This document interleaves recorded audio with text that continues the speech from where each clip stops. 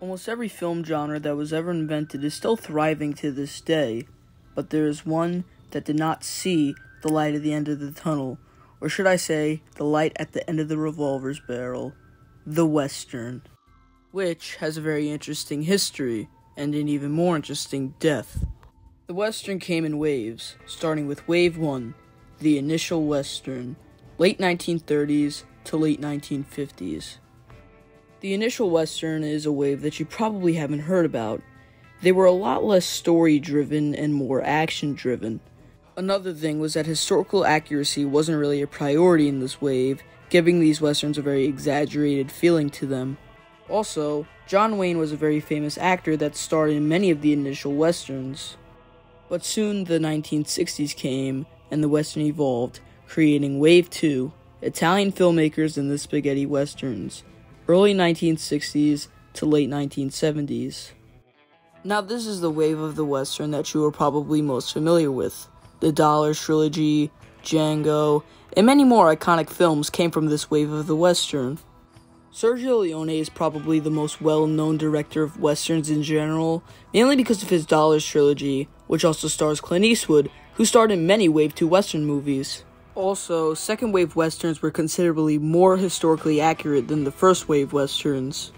But by the end of the 1970s, it was pretty clear that the second wave was declining, as filmmakers stopped caring about Westerns and audiences stopped caring too, initiating Wave 3, the death of the Western, late 1970s to late 1980s.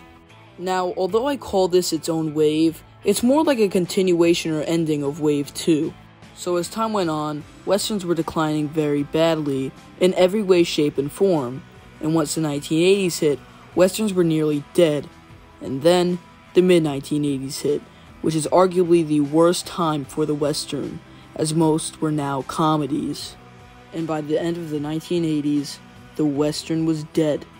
Well, not quite yet, because around 14 years later, in 2004, a video game was released, initiating Wave 4, the rebirth of the Western, 2004 to now.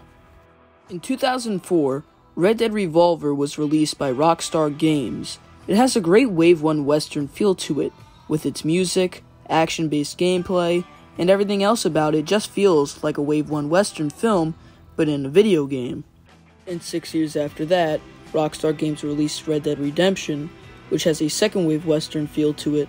And 2 years after that, Django Unchained was made, which is my favorite Western film. It doesn't really feel like a Wave 1 or Wave 2 Western, but rather its own thing. And today we have Red Dead Redemption 2, which was released in 2018, and the TV show Yellowstone, which premiered in 2018.